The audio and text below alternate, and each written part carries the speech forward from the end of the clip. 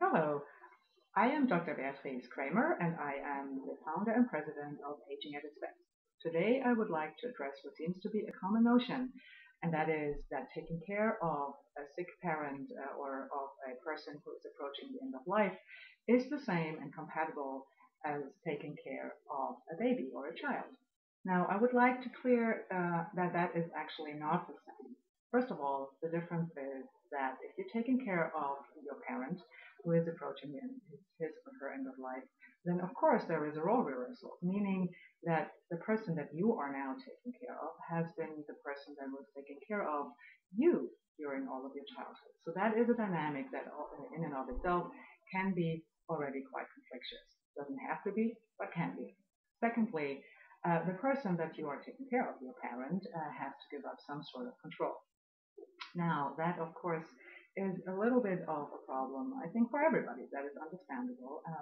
And the difference between your parent and a baby is that the parent has already experienced control and autonomy during some point, or probably during all of their lives. So therefore, giving that up and having you be the person in charge is a pretty difficult step for the person to make.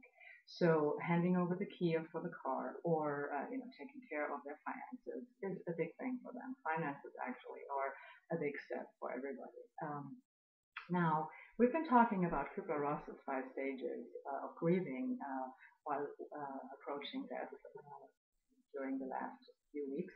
And then, of course, it depends on where in that process, in which stage that parent of yours is finding themselves in. So if the person is still in denial, then of course, there is nothing to give up because that person actually does not accept or see or take into account that there may be anything wrong or that there may be a need for help and support.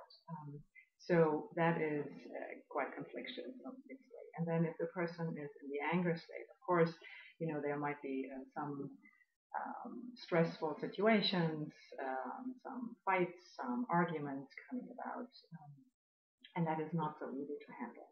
Then, of course, there is bargaining. So it might be that the person says, well, you can have my key, but I will be taking care of the finances myself. And meanwhile, you actually know that finances are not as good as they should be.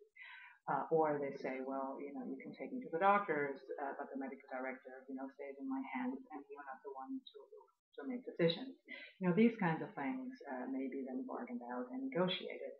If the person is in the depression state, then there is not really that much to do because when that person is in the depression state, it is actually best to leave them in the depression state so that they can go through that stage and then approach the acceptance of their coming death. If the person is in the acceptance state, well, then of course there is a good chance that there is agreement. But all of that, of course, is not to be taken into account when you take care of a baby or of a child, because none of that is actually really an issue.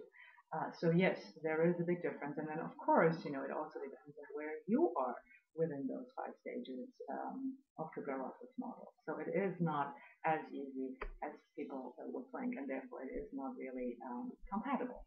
You have